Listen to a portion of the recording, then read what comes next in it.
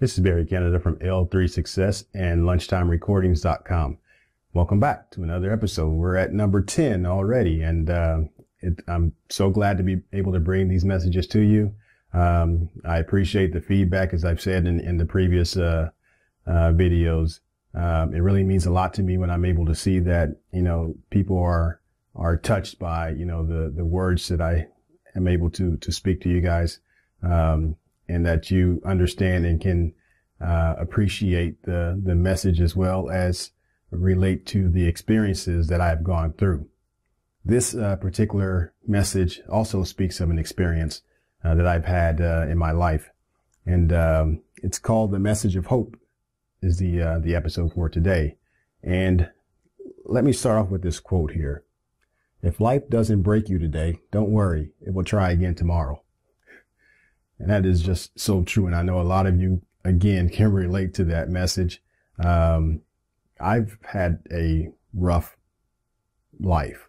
I can't remember, a whole lot of joy in my life. From the time that I was a young, teen, or a young kid, even younger than my teens, probably 6 or 7 years old, up until, even up in my 40s, I can't remember total joy and happiness. There's been some days, where things were good. There were some days where, hey, we're getting by. But I haven't quite remember, I can't remember a day of complete joy and happiness. And that's to say that, I'm hopeful.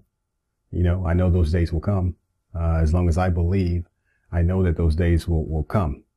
But there was a time when I didn't believe. There was a time when I was hopeless. There was a time when I was feeling, worthless, and lonely.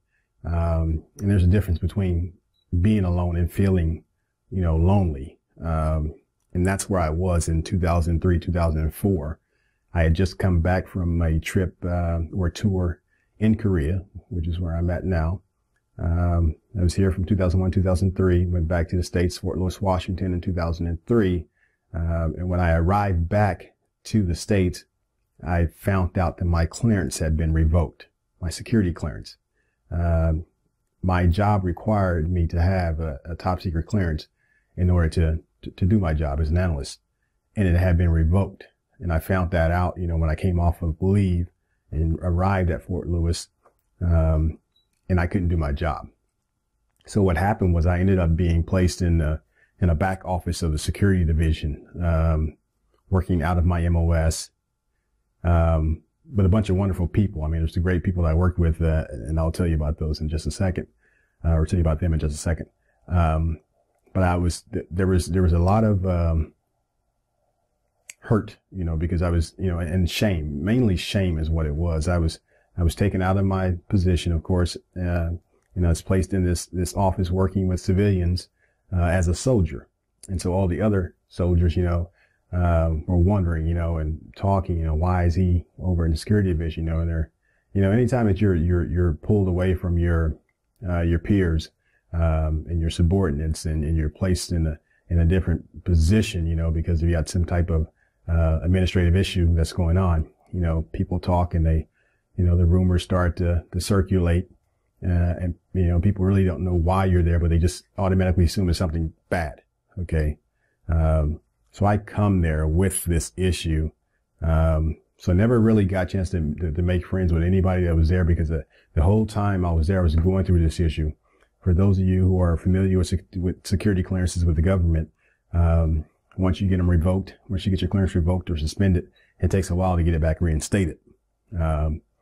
On top of that, it's my MOS, right? That kind of is supposed to be the standard, right? We're the standard bearers, we're the ones that, are supposed to not get into trouble. We're the ones that are supposed to never have, the financial issues and all those things in our life, but so, and I'm one of those guys that was in trouble during this time, right? But, basically, okay, so the story with this is that, this was the worst time, I think, of my life. I mean, and I've had some terrible things. Again, I've had some terrible things happen to me, throughout my life. And this was one of the worst things. I remember sitting in my apartment one night in the dark. I was listening to, a CD, like Wild Gospel, and I was listening to a song by, Angela Spivey called These Thorns. And I kept playing that song all over it and over and over again. And that song just kind of broke me down. I think I had a nervous breakdown. And I don't even know what it is, but I figured that's what it was. I mean, I don't know what had happened to me, but I was sitting there and I'm in tears, I don't know what to do with myself. I'm sitting there all night long. This was like the longest night of my life. As I'm watching the clock, because I don't know if I want to take my life or I want to, I don't know what I want to do at this point. So I'm sitting there and I'm going through all of this pain, and I'm praying and I'm on my knees, crying and, why me? Why is this happening to me? Why? Like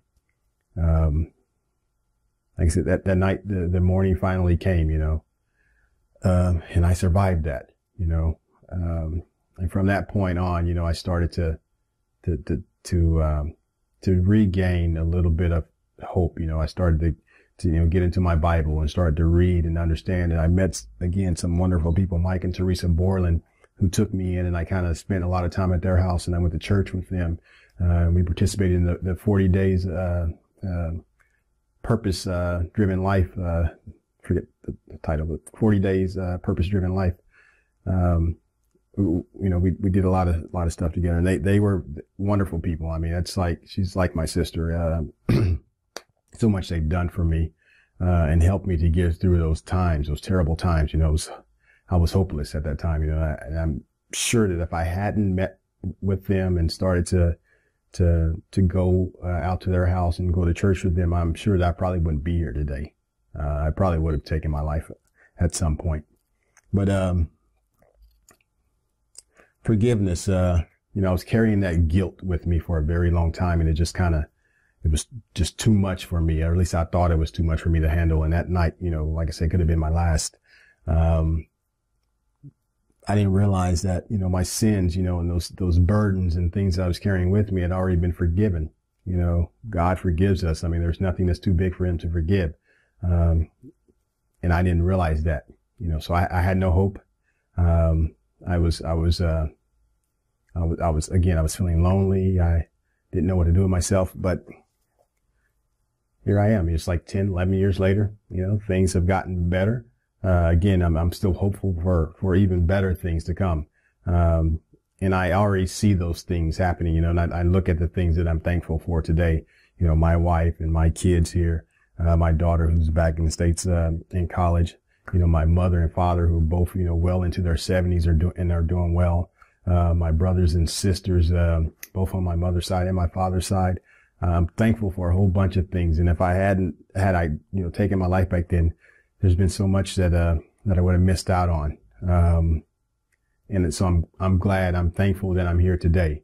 And my message of hope to you is to think about those things, for anyone out there who's, thinking about, taking your life, or anyone out there who's feeling, depressed, or those, or anyone who's feeling, remorse, and, you feel like you got a lot of weight on your shoulders. Give it all to God, let him take care of your problems. And he's more than willing, to do it, because he loves you.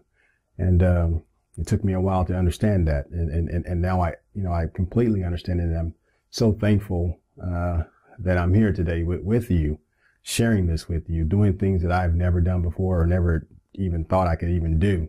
Because again, I'm so used to being by myself that, things like this, were just almost like impossible things, or impossible for me to imagine doing. Let me read for you real quick, my little message of hope here. Romans 5, chapter 2 through 5.